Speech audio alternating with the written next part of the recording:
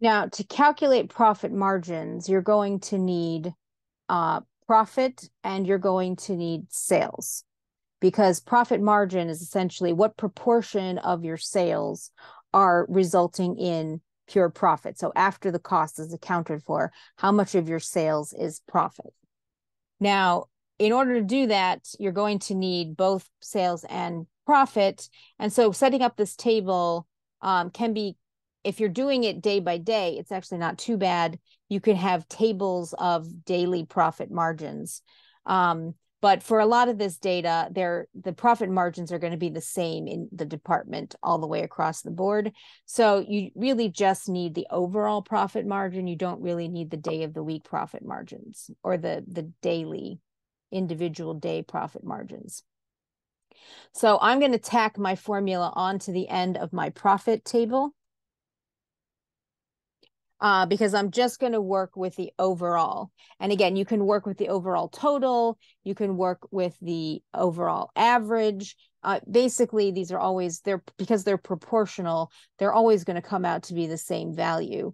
And again, you can do these for each day of the week, each weekly average, each weekly total. I mean, there's lots of different aspects of profit margin that you can calculate. But essentially, they're always going to be calculated exactly the same way. For the profit margin for our first department, which was grocery, then we're going to take our profit calculation, our overall average, and we're going to divide it by our overall sales for that same department. Now, the formatting here is not great because profit margin is a percentage. And so because you're building it based on currency calculations, Excel may default to this dollar amount that doesn't mean anything.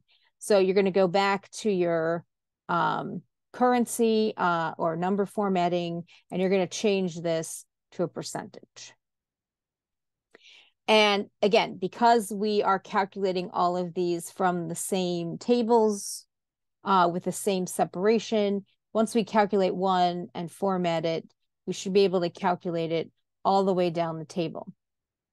Now, one thing that I will note here is that because profit margins do not add up to 100%, you can't put them in a pie graph. We will see the pie chart later.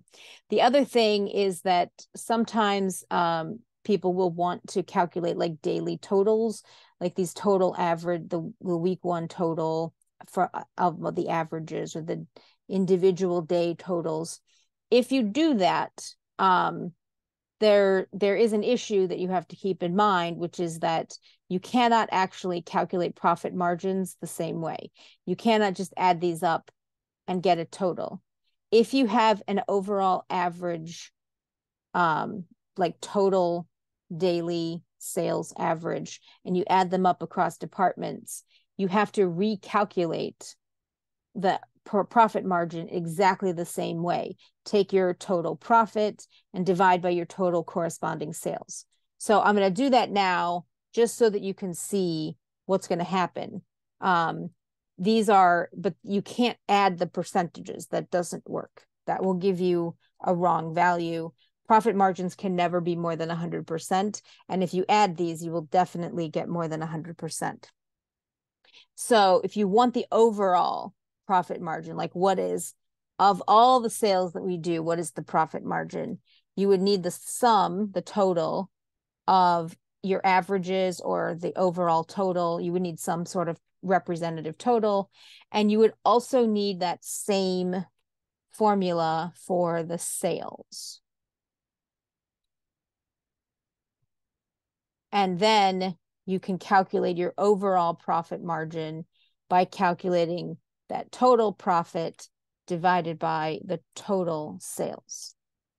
And so what you can see here is that you have some departments that have very high, above average profit margins.